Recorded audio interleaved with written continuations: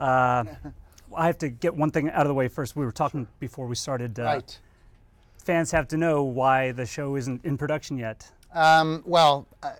Mainly, I think it's not in production yet because Sam Esmail has been, he's been working on another project. It's Homecoming, I think, and he's been working with Julia Roberts on that particular production. It's an Amazon production based on a very popular podcast. So he's been busy with that.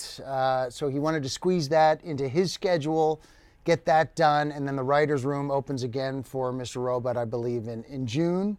That's when I asked him, when can I start writing, when can I let you know of some of the ideas I have, because I don't want to annoy you. He said June is a good time.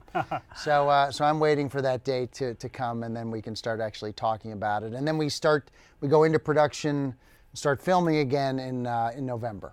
Okay, so fans, don't worry, it is coming back. Yes. Not for a little while. That's right. But like we were also saying, Sam wants to keep this show, like you said, each season has sort of had its own identity, which I really liked. So we'll see. He's always wanted to keep it a very contained and, very tight show, and he's never wanted to go,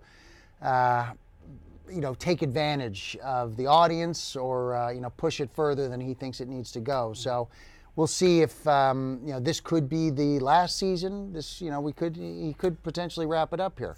We'll see. But it's all up to him.